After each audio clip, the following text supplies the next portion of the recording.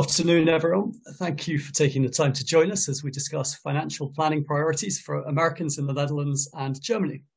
We'll be having a dedicated Q&A session at the end of the presentation, so please feel free to ask any questions in the Q&A window, which you can access at the foot of your screen as and when you think of them, and we'll do our best to answer them after the presentation. Just before we dive in, let's just give a quick disclaimer. The information presented in this webinar is for educational purposes only and does not intend to make an offer or solicitation for the sale or purchase of any specific securities, investments, or investment strategies.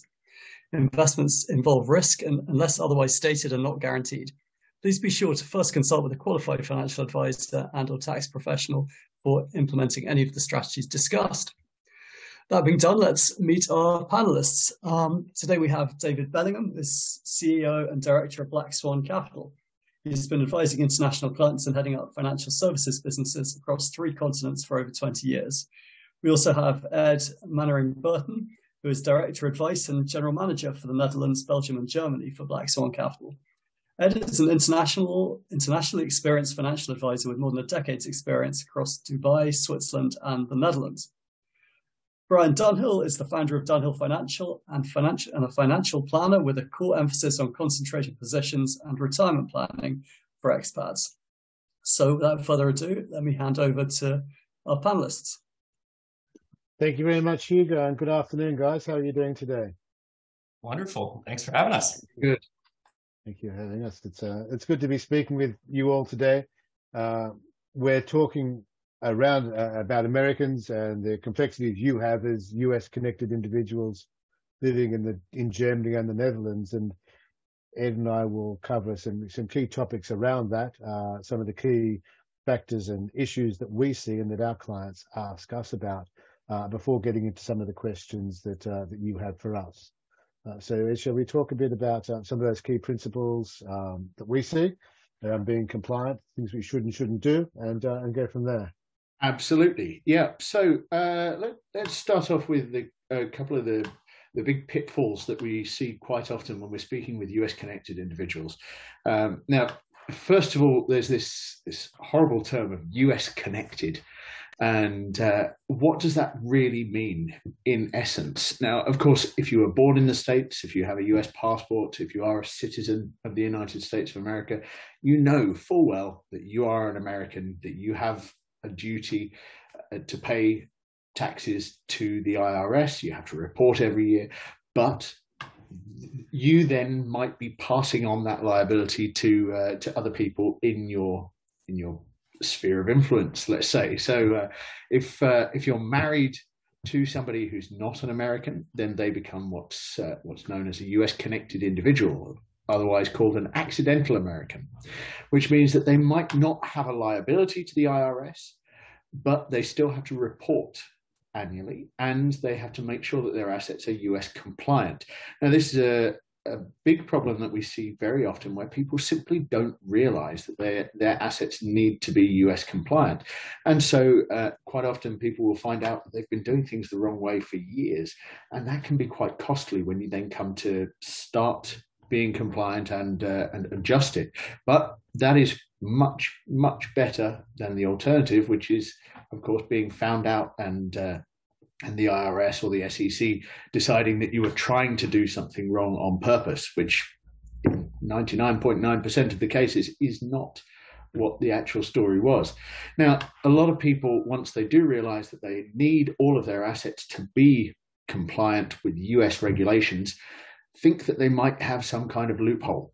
Now, the most common one that we come across is people saying, well, I'm just going to use my parents' address or my old address in the States or a forwarding address. My friend Joe has said that I can have mail delivered to their house, and then they will forward it. So the bank, the financial institution, the pension company believes that I'm living there. Now, of course, that's just lying. And of course, we all know that if you're lying to a financial institution, let alone lying to the tax authorities, you could be in a world of trouble. So if you're ever tempted to try and seek one of these workarounds or loopholes, just understand a loophole in the terminology of financial services and financial regulation, is just breaking the law. So do not do it. If you do have old accounts, old portfolios that you've got registered to an address in the States that you don't live at, you must update those and let them know that you're now living in Europe.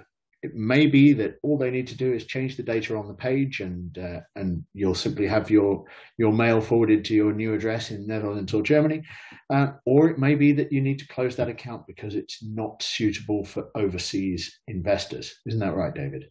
Yeah, it's exactly right, and that's the fair point too at the end there, where there are a couple of paths that they can take, but you do need to be compliant like that. We hear this quite a lot. One of the factors being that, in a practical sense, that institution will be reporting you back to the IRS every year. If you're submitting your tax returns here as a resident in Europe back to the US, so you're a non-resident American doing it in a compliant manner, and the institution is reporting you as an onshore resident, there's a conflict there quite clearly. And so there's an inconsistency. So that's a practical way in which it could be picked up. But you're best getting ahead of that so you don't have those problems. So whilst you think it could cause complications, we do recommend you do that. The other thing that we hear, which is probably even a little more extreme, is having someone invest on your behalf. It's never a good idea to do that at all in any context, but certainly in this case, having someone do that on your behalf creates a whole lot of other problems around, for them, potential tax liabilities, as well for you in terms of rights to those assets in the future. So there are simple ways to get around these supposed hurdles about being US connected. But the things you should not do are using someone else's address, having someone invest in your behalf, or just claiming it's all too hard and ignoring the problem until is brought up for you, which is a third solution that people will put forward to us. That I'll just wait till someone contacts me. Invariably, if they do, it's going to be a more difficult situation to resolve than if you proactively address it. Yeah, I think that's a very important point, that there's always going to be this fear of the situation when you realize that it's not quite so easy for you to invest as an American overseas compared to how your friends, your colleagues, your neighbors over here are investing. Then there's the temptation to sort of bury your head in the sand and think, well, do I even need to do anything? Why not just keep it all in the bank? Now, it seems very difficult to look at it from the outside, and you see these hurdles and all of these scary acronyms, like you're hearing FBAR and FATCA bandied about, and quite often people don't really understand what these acronyms refer to or what they mean. It's very easy to just look at this whole situation and think, right, okay, I'm going to leave it, I'm going to ignore it. I've got my pensions and I've got my house, and that's it. That's okay. In reality, it's actually very straightforward. That if we were having this conversation 10 or 15 years ago, it might have been very, very difficult for Americans overseas to actually find any institution that would accept them as an investor. These days, there are more and more institutions that understand this is a service that needs to be provided. And so the only thing that we have to make sure of is, if there's a US connection involved, if you have a liability to the IRS, then any solution that we present to you, any kind of investment that we structure for you, must say at the top of the page, it's designed for US investors. Now, if it's not specifically designed with US connected investors in mind, avoid it. It's simply not worth the risk. But if it says across the top of the page, it's designed for US international investors, absolutely fine.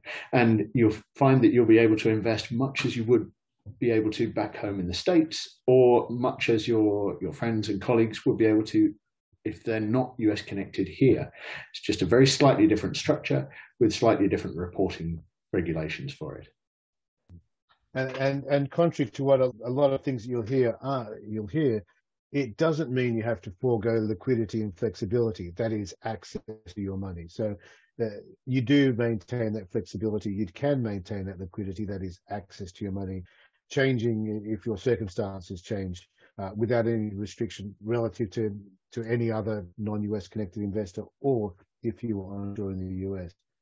when we're looking at this, though, it's worth taking a step back, because a lot of people will come to us as a US connected person and say, no one will touch me. I can't get my money anywhere. I can open a bank account, but when it comes to investing, I can't do anything.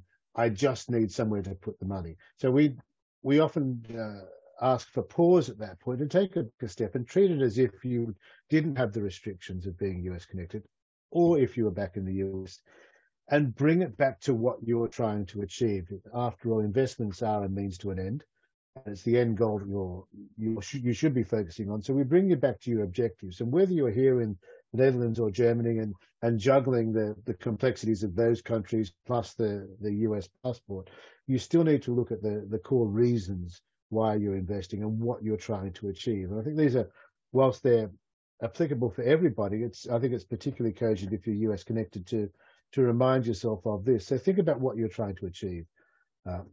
What are your goals? Is it retirement? If so, at what age and where? Because we can't presume, and we hear this every day, that, well, the most common response to the question, where are you going to retire, is I don't know.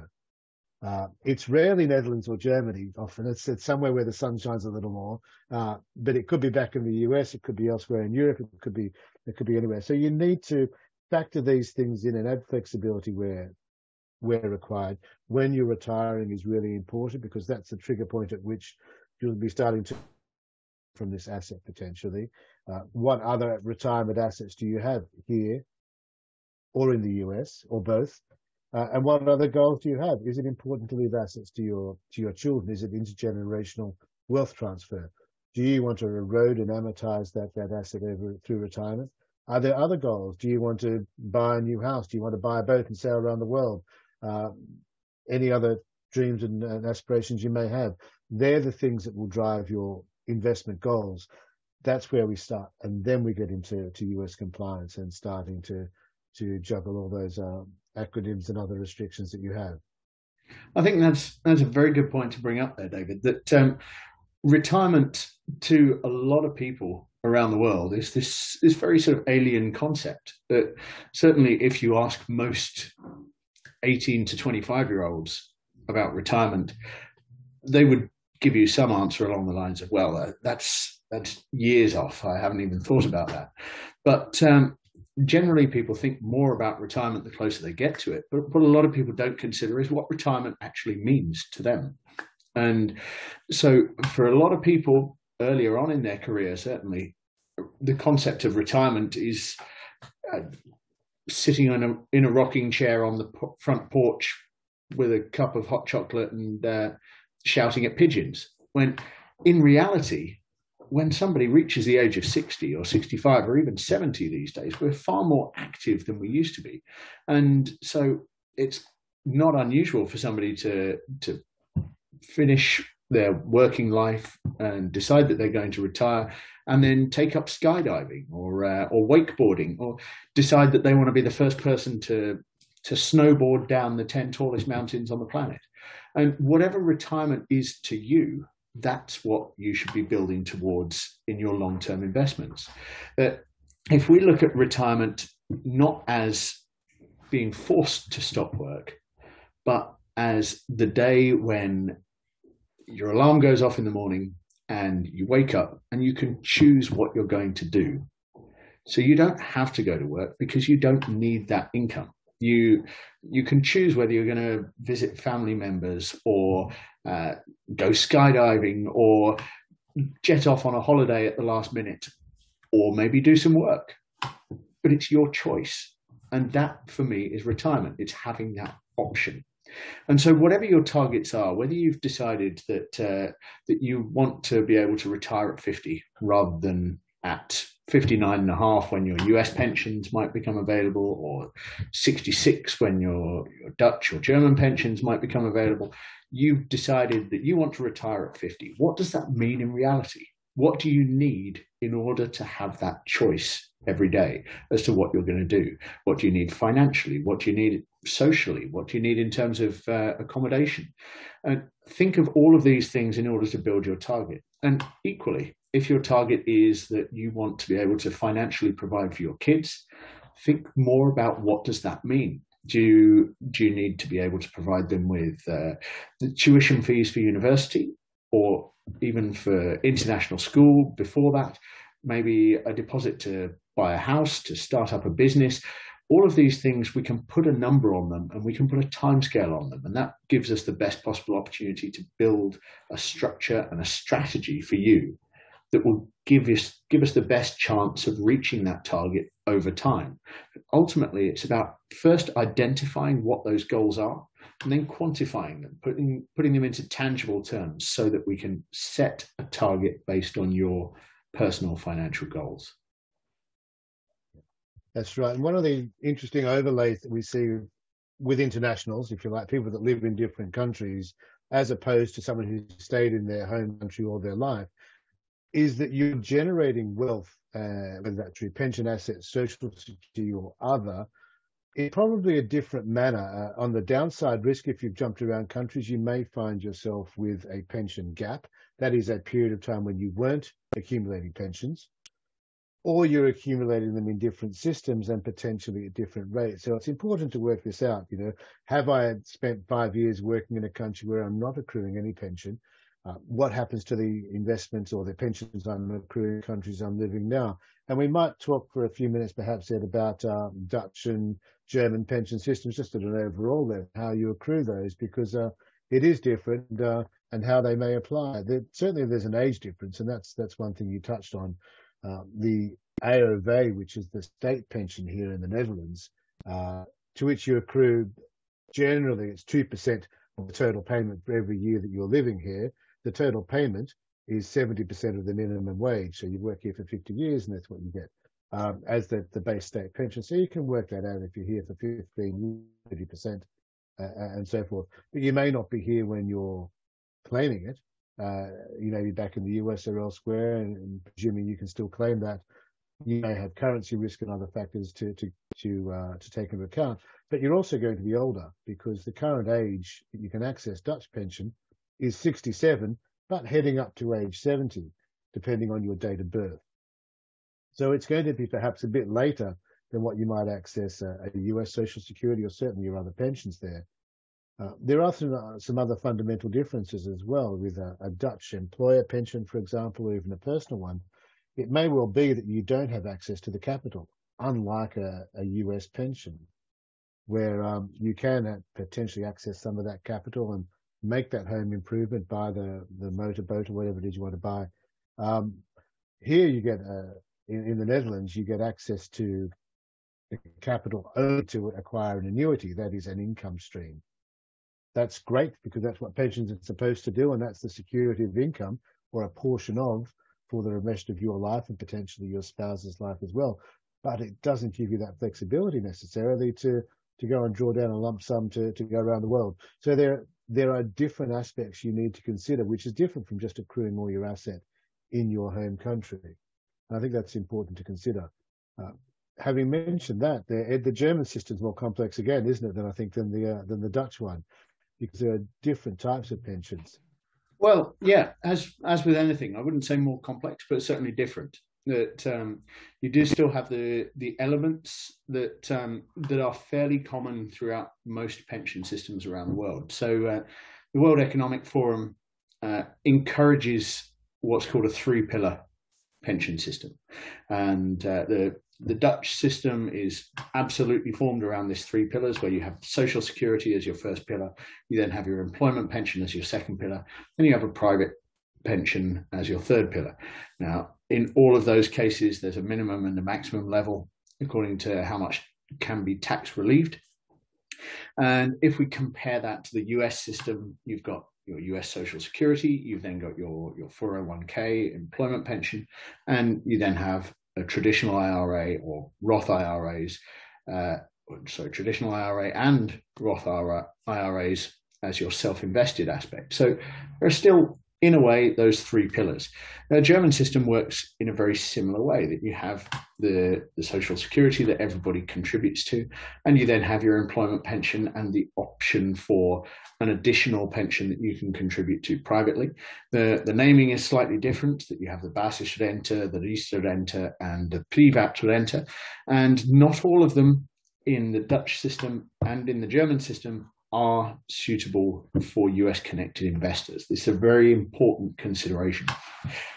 Because they are insurance linked investments, because they're in German terms, pension insurances, then, and in Dutch terms, there is a life component to those investments, then they may not be US compliant. So you need to be very careful that you're not putting money into something that that is not getting you the full benefit with the restrictions.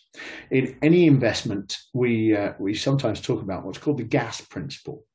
And so it's the trade-off you have between growth, access, and security in any type of asset or any type of part of your financial life.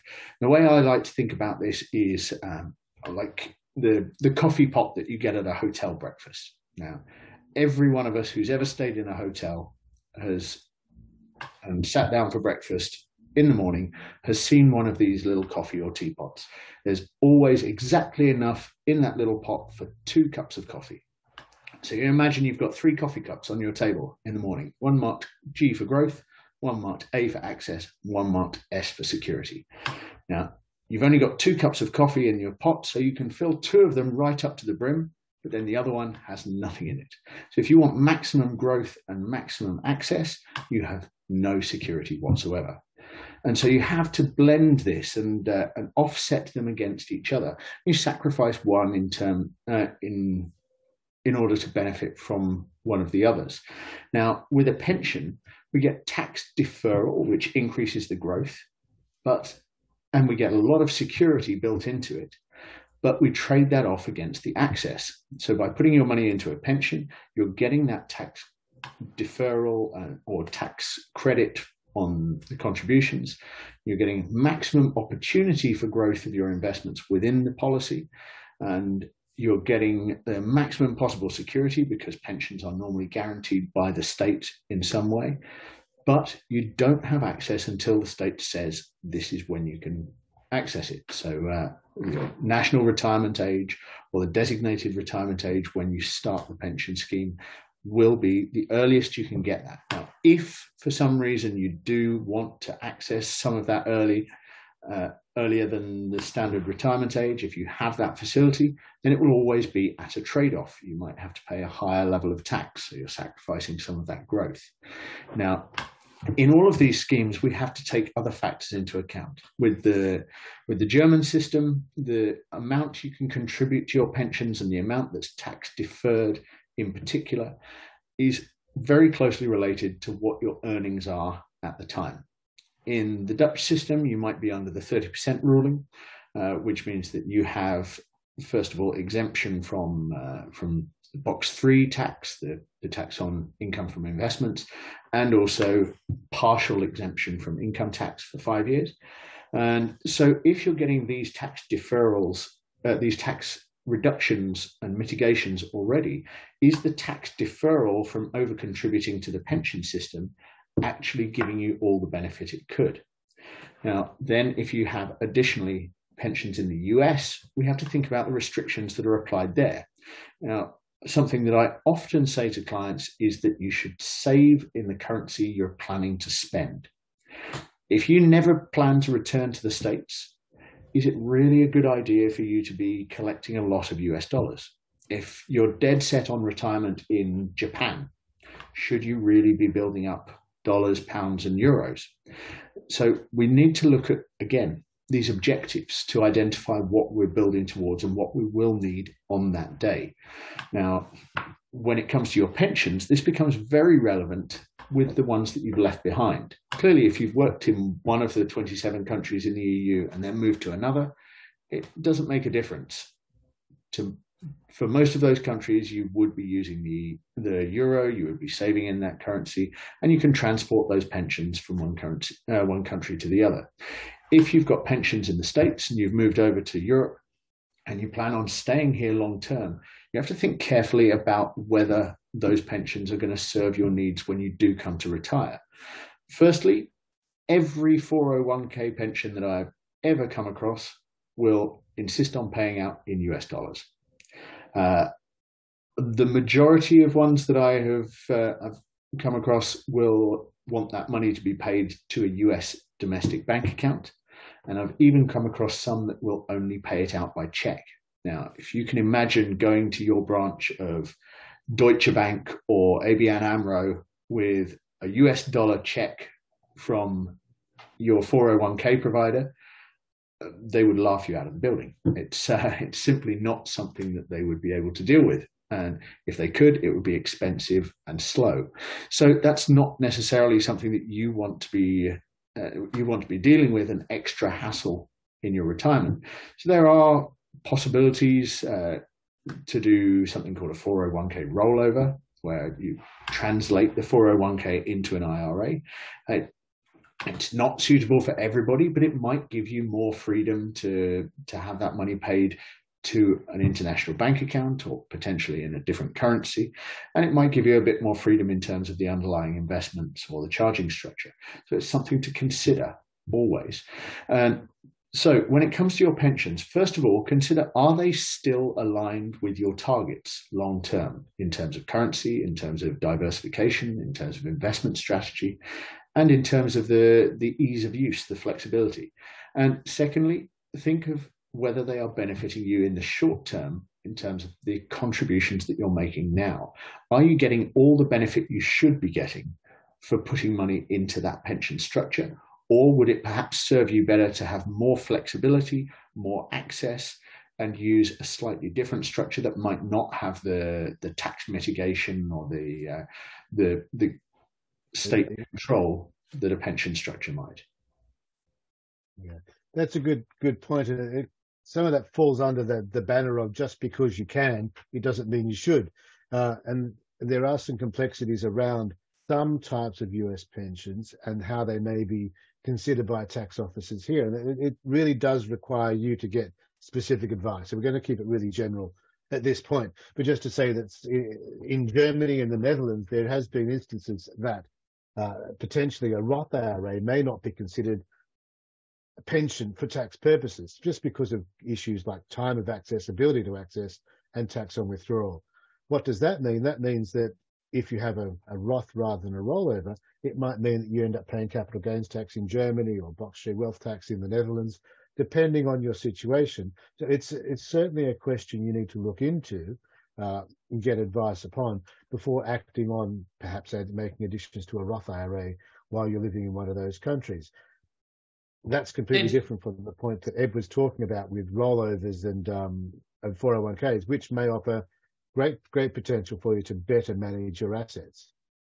David, why don't we pause for 1 second and define what a Roth IRA is before we get too jargony on okay, that's a really good point. Brian, do you want to tell us about that? Yeah, so essentially in America you have two brackets. We'll consider one traditionals. 401ks are very similar to these, and then the Roth cycle. Traditional IRAs, you get a salary reduction for making the deposit, but that means after it accumulates in a tax-deferred manner, so you're not paying tax on the growth on an annual basis, when you take the money out, it will be taxed on the U.S. side. On a Roth IRA, it's the opposite. You don't get a tax reduction when you put the money in, but when you take the money out, you would not be taxed. It would come out tax-free.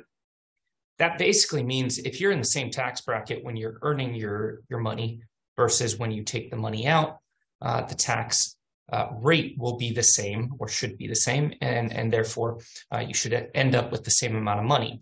So the deciding factor of which you should use if you were only on the US front should be based on what your tax bracket would be at the time of retirement. If you meet David and Edward nice and early, and therefore you'll be living a nice lucrative retirement that's in a higher tax bracket, then you would definitely go for the Roth so that you're tax-free. Now, this becomes the complex manner of planning when you're living abroad. Because as David and Edward pointed out, the Netherlands and Germany are not the most attractive places to take money out of IRAs, traditional or Roth IRAs. So the question should be, should we continue to contribute on an annual basis to these plans? And the answer comes down to, it depends. And if you're going back to the States, for sure, and you're going to be taking the money out, for sure, I would make the suggestion that most times it is actually attractive to continue making those contributions and make sure the money gets into the Roth IRA, because you're not getting the tax reduction on the Dutch side. You just need to make sure you're doing your taxes in the right format. So instead of using the foreign earned income exclusion, which basically states, I'm going to check a box stating that I make under a certain amount of money and therefore I don't owe any US tax, we're going to have to take the credit system where we're basically stating I paid this much German tax, which is most likely more than what you would owe in the US, and therefore I'm subtracting that from my US taxes, and I can make an IRA contribution, and I can even backdoor it into the Roth IRA right away. We have a full video of that entire process on our YouTube channel, so I don't have to go too in depth on that. But if you need help finding that or have any questions on it, we're more than happy to help on this. If you don't know where you're going to retire, that becomes the question of where should I contribute first so that I can actually accomplish each of the different goals. I.e., if you've maxed out your contributions in each of the different places, it won't be harmful. But if you haven't, you're going to want to talk to David and Edward about where should I contribute first to optimize my overall taxes from that vantage point. That was a long answer to a short question. Sorry, David. That's really good, Brian. Thank you. Really helpful. That, I think, gives us a good overall picture, and perhaps it's a good point to just pause and reflect on what we've talked about so far, because we're covering a lot of ground. We've talked about what makes someone US connected if you're not a US citizen and you're on this call, or if you are and you have members of your influence and children. Are they impacted or not, and how are they impacted? So we've talked about who is a US connected or accidental American, and some of the restrictions that are in this acronym heavy area, like the FATCA and FBAR reporting, and the restrictions of staying compliant to that. Overriding that, though, we did mention that when you are planning, you need to plan from your core principles, the key objectives that are important to you anyway. And I think that applies to looking forward. And one of the questions we often get is, what are the financial planning priorities in 2023? What are the priorities this year, and what should we be focusing on? In a sense, it's timeless, because the priorities are your goals and your objectives. What changes over time is the timeline, and the economic environment around us will ebb and flow through its cycles. But the principles, I think, do remain consistent and the same. In whatever environment we're in, focusing on the long term is one of our principles, and avoiding what is happening in the immediate term, today and tomorrow, and certainly avoiding what is the next hot thing. I think that's an important lesson that we convey to all of our clients, and focus on how do you get to your objectives and your goals with the lowest possible risk. That's absolutely right. And there's always the temptation with investment to do what's worked for other people. And we always try to impress on all of our clients the importance of understanding your individual needs, and understanding that you are an individual, and that what has already worked for some other people, I'm afraid you might have missed that boat. That, for example, if your parents were to ask their parents for investment advice, then their parents would definitely say heavy industry, motor car manufacturers, that sort of thing. If we were to ask our parents for investment advice, they would undoubtedly say real estate, bricks and mortar. And if we were then to tell our children and grandchildren in the coming decades what was the most profitable investment in the first 20 years of the 21st century, then people would be talking about the tech industry and possibly cryptocurrencies. But once those things have had their day, of course, they might come around again in the future. But we have to look at diversification and building a strategy that works with your targets rather than looking at what was hot yesterday or trying to guess what might be hot tomorrow. Yeah, that's right. So diversification is a key and timeless point we reinforce, appropriate to your risk profile and your objectives. That's something you should all consider. We need to overlay that with things like the risk or volatility you're comfortable taking on. You need to get the sleep at night test balance just right, so that you're not laying awake at night either worrying about the volatility and is my investment dropping, or you're laying awake worrying and you're not getting sufficient amount of return. You need to get that balance appropriate in terms of risk and return. We know that well, I guess there's two things to probably mention about that. One is the difference between risk and volatility. Just to clarify that, because we tend to use the words a bit interchangeably, but when you're thinking about this in terms of your investments, your pensions and your goals, I see volatility is the market moving up and down day to day. And it's like if you own a property and you get a statement once a year that says your property is worth X, and it's gone up or down in the last year from the prior year. It still exists. It still has value. It's worth a little more or a little less than what it was previously. And over time, it will probably, and be expected to, increase in value, like most diversified growth assets. Loss is loss in the real sense that you bought an asset and the next day it ceases to exist. And that can happen if you buy a concentrated asset in a stock or any other particular growth asset where you have real loss. So loss from risk is different from volatility. I think that's important to understand.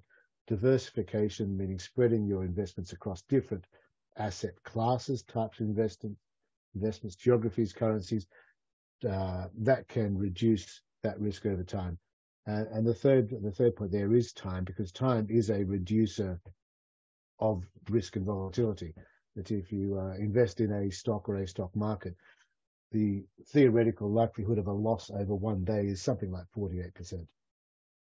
Cumulatively over 10 years is statistically zero if you look at any 5-year rolling period in the last 50 years.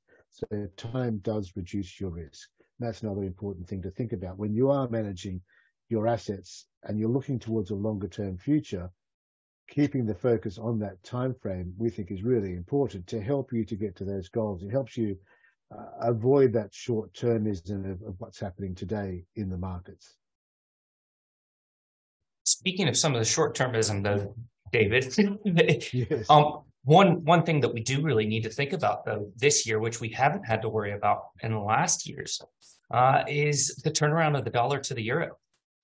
And the reason I bring that up is actually going back to your old question, or your old statement from earlier in the presentation. It's really important what currency you're living on. And so many of the people that are on this webinar probably have substantial amounts of cash sitting in US dollars, but it wasn't problematic for the last 14 and a half, 15 years because the dollar was going up compared to the euro. Now, all of a sudden, they might be considering that their safe money, and they might be using it towards a down payment on a house in the Netherlands or Germany, or just their rainy day fund. But when the dollar turns down to the euro, like it's been doing the last couple of months, that becomes problematic. And the differential in interest rates actually doesn't negate those losses that we're receiving for those currencies. So we have to remember risks come in many different ways. And we have to really also concentrate on the cash, not just on the stocks and the such. We can get 4 or 5% on a CD in the States, but if the money's identified for Europe, we need to identify it for Europe. Absolutely. And at the same time, you're quite right that we need to look at cash in terms of not just its value today, but its potential. And if we're thinking about that scenario where somebody's got a lot of money saved up in dollars, but they're going to be spending that money in euros or any other currency for that matter, there's also the function of translating it from one currency to the other. Now, the cost of foreign exchange can be huge. I've lost count of how many times I've had the conversation with clients about the fact that they've got money saved in one currency and then they go to spend it in another currency and they just transfer it by bank transfer from one place to the other. And without realizing that the transfer fee they get when they click send, that might only be $15 or $20, is just the very tip of the iceberg. There's what's called a bid-offer spread, a bid-ask spread between the buying price and the selling price of any currency. So, like when you're in the airport and you see the bureau de change, where you can change your money to the local currency, you see we buy at and we sell at. There's a difference between those prices. Now, when you're transferring money from one currency to another through your bank or through an exchange office at the airport or anyway, there's always that difference. Now, with your high street bank, that difference is generally between 5 and 5.5%. So every time you're sending money from your US dollar account to your euro account, or vice versa, you're losing 2.75% of that value. If you think back to how many times you might have done that, take 2.75% of all of that money that you've moved by bank transfer. It's a huge amount that adds up over time. Now, this will still apply with your pension. If you're receiving a US dollar pension to a euro bank account, the bank will be translating that on the spot as it arrives. You'll be losing about 2% of your money, just for the fact that you haven't had that conscious thought about whether your cash is working towards your targets or just sitting where it is. Now, you can, of course, use a broker. We encourage people to use currency brokers, and we're happy to recommend them to clients in order to reduce that cost, but it always needs to be involved in that financial plan. Right, that's a really good point. So there's a number of factors that, as Brian described, as being on the cash side, that can impact you outside of the core investment. Currency is a very important one. Another important factor that we've had the fortune to ignore for 20 years or so, that's come back into everyone's conversations recently, is inflation. Because when we're projecting ahead and we're thinking about retirement in 20 years or 25 years, if you're thinking it's going to cost me 5,000 euros a month to live on to have a really comfortable retirement, and you're projecting 25 years' time, if inflation's 3%, that 5,000 becomes 10,000. Because the cost of living will, at 3% inflation, will double in about 25 years. So it's really important that whatever your retirement goals are, you factor inflation into that. Now, we've had this anomalous period the last year and a half or so, where inflation got well over double digits, over 10%, and whilst it's coming back again now, it's still high, and all of us are seeing that at the supermarket and energy prices, heating your house or fueling your car if you're driving a car. We're seeing it costs us a whole lot more to live. That's inflation day to day, and that has something of a pernicious effect over time that can really compromise your retirement goals if you don't take it into account. So that's another really important factor I think we need to be thinking about beyond just the retirement target. 20 years ago, 20 years ago, I remember giving a presentation where we were talking to a bunch of retirees, and we said, how many of you paid more for your last car than you did your first house? And everybody in the room raised their hands. And now 20 years later, I think back to the house I bought back then was $105,000. And I just looked at a car the other day that was $70,000. And it occurred to me, I'm getting to that age where I will end up paying more for a car than I did my first house. So thank you for pointing that out, that I'm getting to that age, David. It's the compounding, though, of it. It is the compounding of that inflation that really starts to eat into the overall plan. So it definitely has to be taken into account. Well said, David. Yeah, absolutely. If you want to work out how long it takes for you, there's a simple rule called the rule of 72. So you can simply take the number 72 and divide it by the inflation rate, and the number you come up with is how long it will take for your purchasing power to halve. So if inflation is 3%, that's 24 years. So you need to double the amount you think you need every 24 years. And that's doubling on itself every 24 years. So it's somewhat exponential. So a number of important factors that we need to think about if you're US connected and you're living in Europe, and some general factors as well as some country specific ones that we've covered today. It might be good to see if there's any questions from the people we're speaking with now that they would like us to address. And while we're waiting for questions to come in, there's just one other point that I would like to make. Referring back to what we were saying earlier about making sure that your US accounts are in order and that you've updated your personal details and particularly your address and current tax residency. If you contact your US institution, your bank or your investment platform, and you tell them, look, I've left the States, I'm now living in Germany or now living in the Netherlands, or I'm a permanent tax resident of Azerbaijan or wherever it might be, and they say to you over the phone, that's fine, just keep using your old address in the States because otherwise we have to close your account. Absolutely insist on getting that in writing. It's very easy for them to say that over the phone, but in that case, if it comes down the line that somebody, whether it's them or you, is being audited or prosecuted by the SEC or the IRS, it's your word against theirs as to who said what on the phone. And the IRS are always going to take the word of a regulated entity rather than an individual. And so if you're in that situation and you're contacting those institutions to update your details, and they say to you, it's fine, you can keep a US forwarding address, get that in writing. If you've got it in writing for them, absolutely okay. If they won't give it to you in writing, then no, you insist that they are changing your address and make sure that they've got all of your details correct. So that's an absolute must. You must ensure that all of your details are correct and up to date with all the institutions in the States in order to protect yourself and to prevent your accounts from being frozen or investigated. And you absolutely must ensure that any advice that you're getting over the phone from an institution, if they're telling you that you don't need to change something, or if they're telling you to do a specific action, you must receive that in writing. Brilliantly said. We've got some questions coming in here, gentlemen. Should we jump on those? So we have the first question. I'm an American citizen that files taxes, but my husband is not. He's fully Dutch. Did I hear you say that he needs to do something as well? Okay. I'll take this one if you don't mind, David. Perfect. Yep. So, yes and no. As with everything in any conversation you'll ever have with a financial professional, the answer is going to be it depends.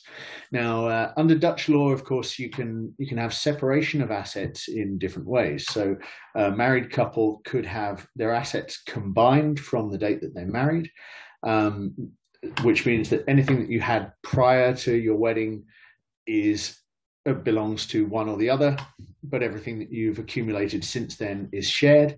You could have complete merge of assets, whereby from the date you are married, everything, what's mine is yours, what's yours is mine. It's all shared 100%. Or you can have complete separation of assets, whereby even though you're married and potentially living together, sharing a house, you have divided everything according to what's his and what's hers, or what belongs to each party, and the two should never cross. Now, if you've got complete separation of assets, then under US law, you should be filing as separately. So one of you filing as married but separate. Now, one of you would be filing as a US citizen, and the other one would be declared as a non-resident alien, and therefore would probably have no liability. But there should still be some element of filing there.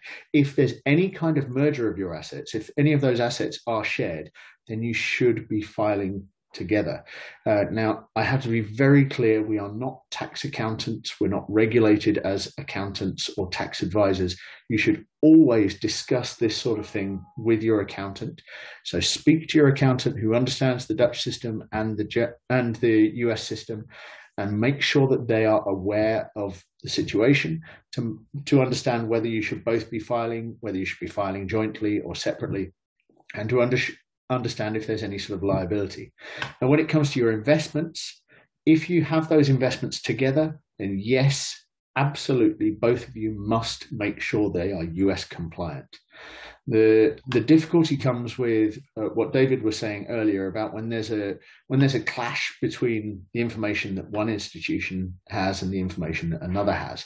If the Dutch tax authorities have it on record that you are a couple and So you're getting the tax benefits of being a married couple living together with shared assets, but then the American authorities have information saying that you have separate assets and nothing is shared, then both of them will assume that you're lying in order to fiddle the system. So the Dutch authorities will say, well, hang on, are you telling us you're a couple and you've shared your assets when you're actually not, because you think you're going to get benefit from that? And the IRS, the American authorities will think the opposite. They'll think that you're lying about having separate assets. So both of them will be coming after you wanting some extra tax or offering you a nice fine for your troubles. So speak with your accountant, understand whether your husband needs to be filing for US taxes. It may be that he just needs to file but not pay anything. It may be that he doesn't need to file at all. It may be that you need to add a few lines on your US tax returns. But make sure you've got that advice from your accountant. Make sure you understand your liabilities. When it comes to your investments, if your husband is only using the money that he has earned and he has saved, and none of your money goes into any of his investments, and those two are split down the middle, then he can continue to invest exactly the way that he has for his whole life. If any of those investments in his name or in your name are shared or are derived from both sources of income or both sources of savings, then they must absolutely be US compliant. Good. I think that covers that one fairly thoroughly. Thank you, Ed. Right, our next question is, how can a US citizen and a Dutch resident open a broker account and be able to invest in index ETFs with a couple of examples as far as Vanguard? Our response to this, the specific examples, SPY and Vanguard, they're a means to an end, so it doesn't really matter where or how you invest. But the short answer is that going past the "it depends" that we'll give to everything, because that gets frustrating for everyone listening to us, is that it is potentially possible that you can invest into these same sort of solutions. The principle being that just because you're US connected doesn't mean you cannot invest towards your longer term goals. The, if you like, universe of approved and regulated investments that exist in the EU is quite broad. That shrinks considerably when you're a US connected person. Without getting too far into those acronyms again, that you may well have heard of, PFIX and all sorts of similar things that deem otherwise compliant investments to be inappropriate for US connected people. There are solutions that you can access that don't mean you have to be tied up in either higher cost or illiquidity and lack of flexibility. You can still access them. What is most important, though, is that those investments are indeed appropriate to your goals and that help you to achieve what you're trying to achieve. But yes, you can still invest compliantly in Europe as a US connected person. Yeah. Would anyone like to add anything to that? It does come back to what I was saying earlier about making sure that whatever solution you use says across the top of the page it's designed for US investors. And if the structure that you're using in order to access those ETFs is not suitable for US connected individuals, then don't use it. Now, individual ETFs, you can have a very similar fund provided by some very broad or very different institutions. And so you might have similar funds provided by Vanguard or iShares or SPY, and they ultimately do a very similar thing, but they might be accessible on different platforms. So the platform that you use is going to be important. You need to make sure that the platform is US compliant and is set up for US connected individuals. And if it is, then once you've got that structure, it should only be providing you with access to ETFs or to underlying assets that are suitably compliant as well. So if you've got more questions about that or about anything that we've discussed today, of course, you can reach out and contact us, and we'll be more than happy to talk to you about your individual requirements and your situation. As we keep on saying, it always depends. it's never one size fits all, and there's never one hard and fast answer to what's going to work for you and what's going to help towards your targets. So we need to make sure that we're operating with as much information as we can, and operating in a designated direction, looking towards your long-term future and your personal financial goals, rather than just giving a black or white answer.